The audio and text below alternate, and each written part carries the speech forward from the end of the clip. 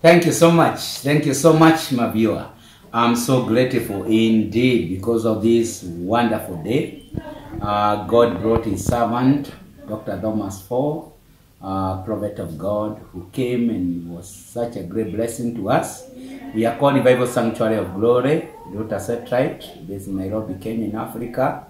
And we have 3 services every Sunday morning. I handled the first one. He came and God used him mightily in the 2 other services.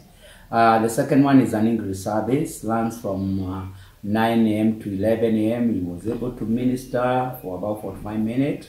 People were impacted, many were really lifted. We saw the move of God and the grace of God really at work. Then we had the 3rd service. It was packed.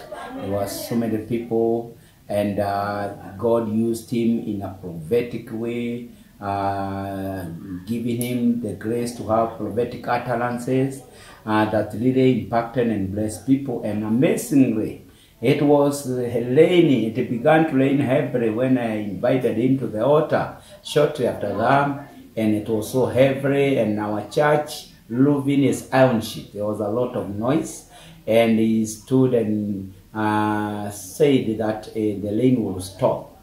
He prophesied that we'll have a very balanced lane. And amazingly, by the time he was finishing to speak, the sunshine, the lane had receded and the sunshine was shining even up to now as we talk. I want to thank God. This is a man of God, graced by God, used by God. I confirm that. God has used him mightily in many nations, in many countries. And I really thank God because of our Bishop, Dr. Harrison Langa, who connected me with him. And let me say, this is a man we need in every growing church.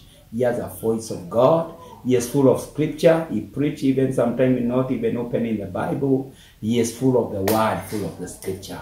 I am so grateful. Let me say, Dr. Thomas, we are happy for you. May God continue to lift you, to elevate you. And on this mountain, you are welcome again and again. May God use you mightily in building the kingdom of God globally. Thank you. God bless you.